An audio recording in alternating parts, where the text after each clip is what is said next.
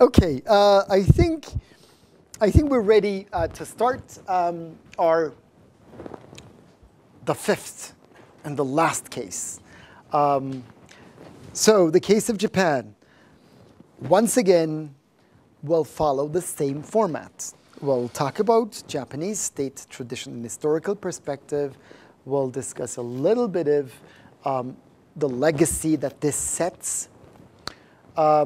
Secondly, political economy of economic and social policies. We'll talk about the Japanese economic miracle, the developmental state. Third, governance and policy making. We'll look at the executive. Fourth, representation and participation. We'll look at Japan as a predominant party system, party regime, which has been changing, or is it changing, during the 1990s, 2000s. Then we'll look at, finally, current challenges, Fukushima and others. So what does Japan look like geographically? Off the coast of China, we've got South Korea, North Korea, and Russia up north. It's thousands of islands, very poor in natural resources.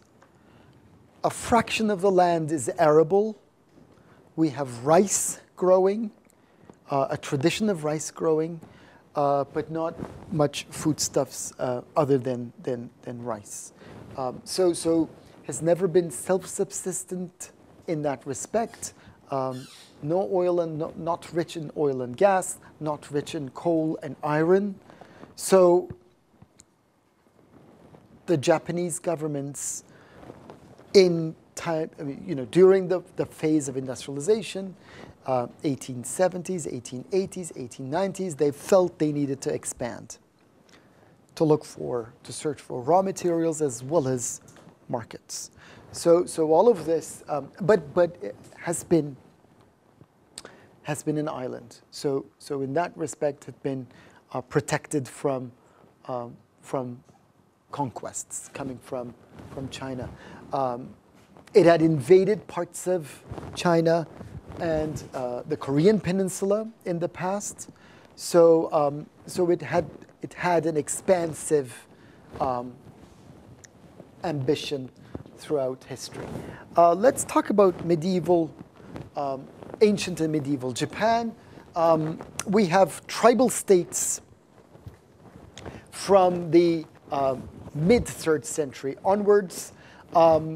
We have the heavenly king in the 4th century. So heavenly king, in a way, trying to consolidate Japanese lands in the 4th country. Japan starts to emerge as a unified as well as an independent state, starting from this period for about 8-9 centuries, from the 4th century till the 12th century. We still have tribal groups vying for power, competing for power. But from the 12th century onwards, we have a monarchy. Okay, one single monarchy.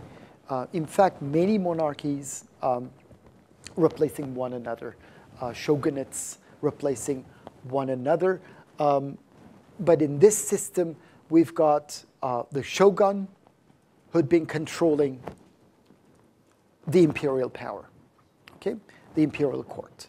The Tokugawa shogunate, so medieval Japan from the early 1600s till the Meiji Restoration till 1860s. So for more than 250 years, we have a feudal aristocracy, feudal autocracy, okay, ruling Japan, close to foreign contacts. So in a way, trying to be self-subsistent, okay? So mostly isolated from outside, and they've been trying to rule Japan with a very sharp social stratification. So we had 6 classes. Later on, these 6 classes, 6 strata, 6 levels or layers, they've been reduced to 3. But as you can see, the most important of these classes is warriors, because it's the shogunate, it's the military power, it's a feudal autocracy. So it's basically the soldiers, the warriors, who've been at the top of the social stratification. Then followed by farmers, artisans, merchants, then filthy hordes and non-humans. So basically 6 classes, and women in this period were relegated to the lowest ranks. They were, in a way, seen as inferior within the society. But what's important to remember is that this is a history of more than 250 years of history of being closed, being isolationist, and being on the side of Asia. Then comes Meiji Restoration. We'll talk about this details later on. 1860s till 1920s. Okay. So this is the period of transition to modernity. This is a period of revolution, social transformation, massive economic transformation, enormous industrialization, leading to democracy, or some form of democracy. So Meiji Restoration is an example for a revolution from above. It is very much similar to the other revolution from above of Germany. Remember Otto von Bismarck, revolution from above, bringing together the elite, marriage of iron and rye, okay? So this is another example of revolution from above. Emperor Meiji bringing together the elite, oligarchic government, incorporating the elite, incorporating industrialists, incorporating warriors, and it is in this period that Japan transforms from a feudal power to an industrial power. Okay, so and with industrialization comes a very Prussian-like military. Okay, so it is very much modeled after the Prussian army. It is very much modeled after the German system. As you can see, the period of these 2 revolutions from above are very similar. 1860s, 1870s, 1870s in Germany, late 1860s, 1870s in Japan. So there's much, many similarities across the board in terms of how these social transformations have been taking place from feudal societies. Well, in the German case, we have very vibrant society, very vibrant economy, especially up north, the Hanseatic League, in the feudal era, in the medieval era. But here we have much less vibrant economy, but industrializing massively from the 1860s onwards, all throughout 1870s, 1880s, 1900s, 1890s, 1900s, and Japan emerges as an industrial powerhouse in the 20th century. The 6-class system is reduced to a 3-class system, so social stratification-wise, there is some consolidation, but when you look at the social structure, there hasn't been much change overall. But it is in this period, remember we talked about the case that under the Tokugawa shogunate, it's been an isolationist it's been following an isolationist strategy. It is in this period that we see Japan opening up to external influence, opening to outside, importing Western models. By Western models, mostly German model of organizing the military, German model of organizing the industry. Okay, as we shall be talking about, there are many parallels between the German model of organization and the Japanese model of organizing the industry. Western economic models, Western culture. So Westernization is an important element here, is an important institutional element here. Western political ideas, the idea of democratic order, democratic society, with a constitution, with an imperial diet. So, and mind you, the name of the legislature diet comes from the Prussian diet. So as you can see, there are many parallelisms, well, very many influences of Germany being imparted upon the Japanese case.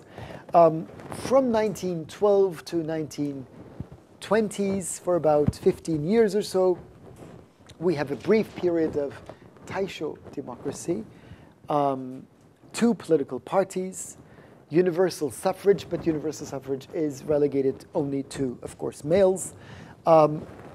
We have some kind of democracy, very fragile, but also superficial in respects more than one. Another critical juncture, a critical milestone is, militarization, strengthening of the Japanese military, military rule leading to war. Emperor Hirohito comes to power in 1920s after Taisho democracy, consolidates power, and strengthens Japanese military. So 1920s, you see a military on the stage, Japanese military on the stage, early part of 20th century. The military had developed an esprit de corps. They have developed a spirit of defending themselves.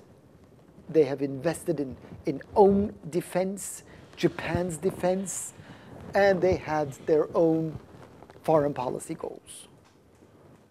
So they've been also dictating their foreign policy goals on the emperor and his government. It had expansionist visions, so it wished to expand to other areas because industrialization required that, and military conquest was another counterpart to the process of industrialization. So wealth had to be created by power, and power would in turn create and recreate or bring more wealth. And intimidation of domestic opponents was frequent because it was a consolidated rule by the military.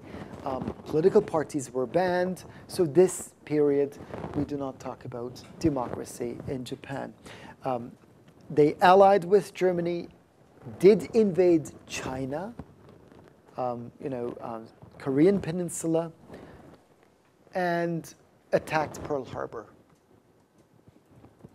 So that was another milestone in Japanese history. And then we have Hiroshima and Nagasaki.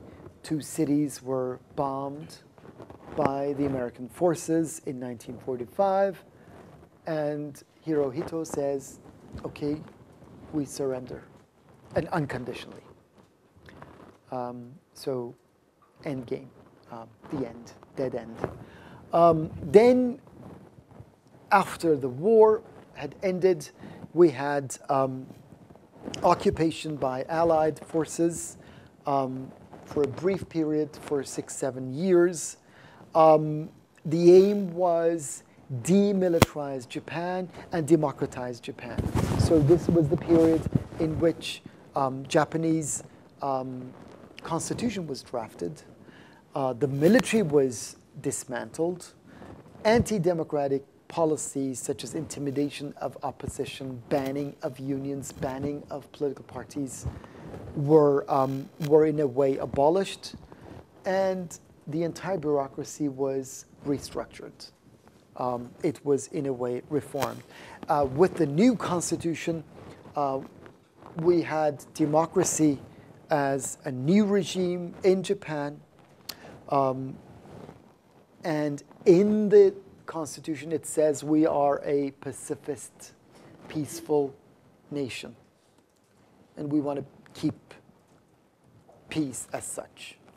And the role of the emperor has been relegated to a symbolic position or posture, and the Diet as the only legislative organ in the Japanese state or organization of state. From 1950s onwards, we see competitive politics, but we see the emergence of what's called a predominant party regime. Two political parties in the post-World War II era, they form a new party. So the Liberal Party, Japan Liberal Party, merging with the Democratic Party, it becomes the LDP, which you shall be hearing about very frequently, Liberal Democratic Party or Liberal Democrat Party, which had been monopolizing government until about the early 1990s. The LDP is still reigning as a very important force in the Japanese party system. It is still forming governments after one after another, but there was some party system change, or was this a party system change, or was this what kind of a change this was? We've been debating in the literature. All those years, 50s, 60s, 70s, 80s, until 1990s, were years of political stability. But there were many crises in those years too. Revision of the U.S.-Japan Mutual Security Treaty was, back in the 60s, was one major crisis. How do we deal with our relations with the U.S.? What should the party line be, the LDP's line be?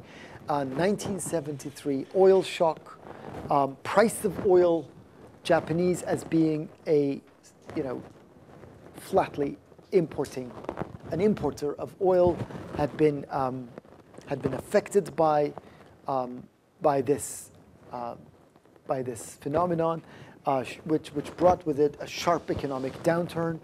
Political scandals of the 70s and 1980s, 1990s, the bubble economy, recession, banking crises, prices of immobiles, land, but also apartment buildings, apartments, houses have been skyrocketing, which later spilled over to other East Asian countries in time by the end of the 1990s, 1997, 1998, basically Asian economic crisis. So early 1990s, massive recession, which brought with it all kinds of political turmoil, social upheavals, economic recession. LDP had begun to lose power back in 1989, right before the election or en route to recession, but then had been forming coalition governments, had been able to form coalition governments later on. So perhaps we should, I'd like to begin the role of the state in the economy. Perhaps we should end here, and then we could start our discussion on the role of the state next time, because we've had a lengthy discussion for completing Germany in the previous hour. So you may be tired a little. I sense a little bit of tiresomeness. So we should end here, and then I'll continue with the economic and social policies of Japan next week on Tuesday. On Friday, we shall be writing the in-class assignment on the German case. See you all on Friday.